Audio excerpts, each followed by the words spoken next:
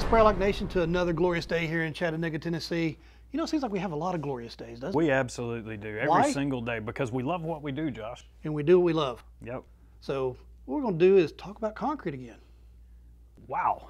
I know, All it's right. weird. It's Yes. kind of like we love concrete. It's one of those things that, you know, we've done most of our careers.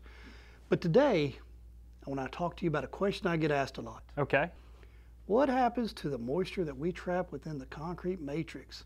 As our products go in, seal it off, you know, you get a lot of people who go, well, what about that moisture that's still there? And we know we do. Sure. And we try to explain it. And, you know, a lot of people don't really understand the cement hydration and what really happens in there.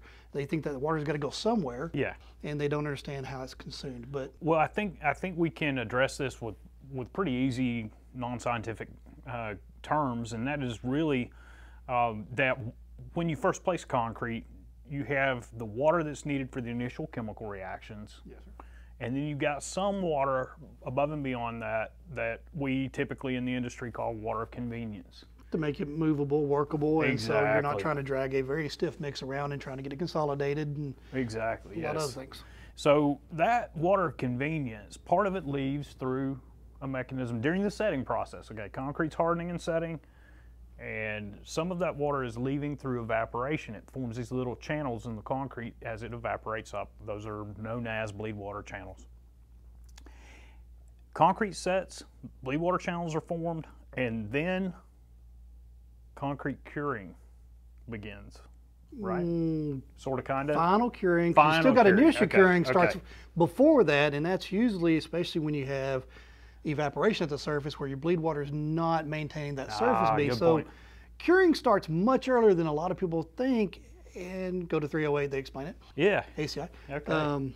just so that you're doing what you can to make that concrete last as long as it can. Sure. So there's another part of water that above and beyond the bleed water that is trying to leave the concrete, and that's just generically known as evaporable water. And that evaporable water likes to leave between the time the concrete sets and sometime out 28, 30, 60 days, 90 days, depending on the depth of the concrete, depending on Environmental the conditions, yeah. there's a lot of things that go on. And that evaporable water is the water that we're trying to hold in to provide the moisture necessary to continue feeding those hydration reactions that are going on inside the concrete. And then You said reaction, and I've had this asked to me. yeah. What happens to the water when you're chemically reacting? Because oddly enough, people who are in the concrete industry is going to understand exactly what's happening here. Yes. But there's a lot of people who don't understand the cement hydration. Yeah, so let's explore that a little bit. You were talking about getting this question about where does the water go? Are they actually afraid of, like in an elevated deck, that it's going to rain down? Well, even Out of slab the- on grade, they ask the question. I mean, so they understand where the bleed water goes. It's left it, but they're talking about the rest of it. A lot of times they're talking about in flooring conditions or above grade where they're doing, or even had, hey, do I need to take my vapor barrier out so that water can drop out of the slab? Okay. It's got somewhere to go. Okay. They don't understand that water's being consumed. Yeah, by the hydration process. So that water, the evaporable water, is hanging out inside the concrete and is converted to reaction product along with some of the other minerals that are in concrete. It's being converted in the hydration process, and it's filling void structures inside the concrete. The concrete itself is not growing unless you've got some serious problems. It's just filling in void structures with reaction product. And We're the sponge that we discussed, this concrete, we're getting it thicker, denser, so it's Yes. got a lot less voids in it. We're not creating a huge expanse. yeah. It's within its own dimensions. Oh, perfect. So that water doesn't go anywhere. It's being consumed. It will slowly, some of it is slowly evaporating out, which was what we're trying to hang on to. And then you have the other water.